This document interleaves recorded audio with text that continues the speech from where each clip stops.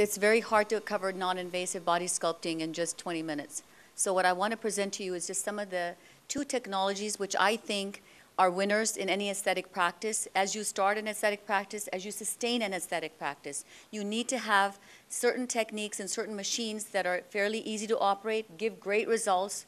One machine which I'll perhaps, the technology maybe, which is FDA approved in the US, but also the emphasis again is inside outside, as I was mentioning yesterday, and I've always tried to link the 2 together because this is anti-aging and regenerative medicine.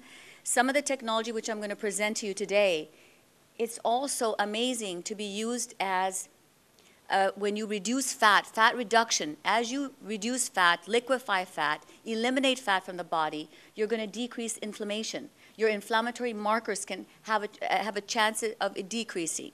So this becomes very important when you think about detox as well.